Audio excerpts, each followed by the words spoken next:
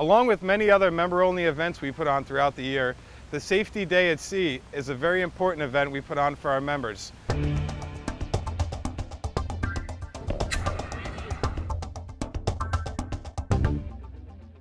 We were honored to have the U.S. Coast Guard Sector Long Island Sound on site to be part of our Safety Day at Sea event. Commander Duchette addressed the crowd about the importance of being safe while out on the water. I thank Tom Cullenbeck and CETO for inviting the Coast Guard to be part of today's Awareness Day as part of a national effort to educate recreational boaters in the communities of the dangers of being out there unprepared in the maritime environment. We use this moment at the mix of spring and summer to heighten awareness among recreational boaters and paddlers and all others that use the waterways as an importance of always wearing your life jacket. Today's event is plain and simple, a reminder that there's an inherent risk to using our waters, and as much as they are inviting and enjoyable, our inland and coastal waters can be mercilessly unforgiving for the ill-equipped, unprepared, or unsuspecting boater or paddler. Wearing a comfortable, properly fitted life jacket is your first step to survival.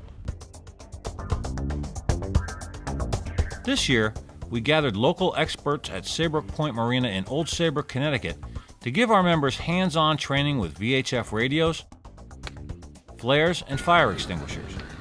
It is important to us that boaters feel comfortable using these tools to keep themselves and their families safe while out on the water. We're here today with CETO, basically just making sure that the public knows about recreational boater safety, make sure they know the importance of using life jackets, and just general boating safety. I know they did a flare shoot, which is very good. It's good for the public to know how to do that kind of stuff. You know, it's just very important that the public knows about boater safety. Orion Flares provided us with on-water demonstrations of handheld flares and alert flares. On land, members of all ages were able to try out handheld orange smoke flares. Old Saybrook Fire Department was on hand to show us how to properly use a fire extinguisher. Our members were able to experience what it felt like to get extremely close to an open flame and to extinguish a fire.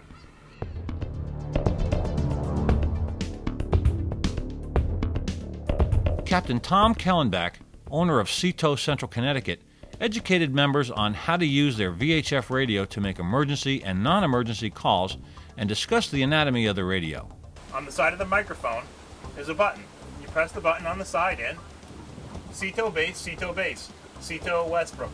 We also learned about the differences of fixed versus handheld radios.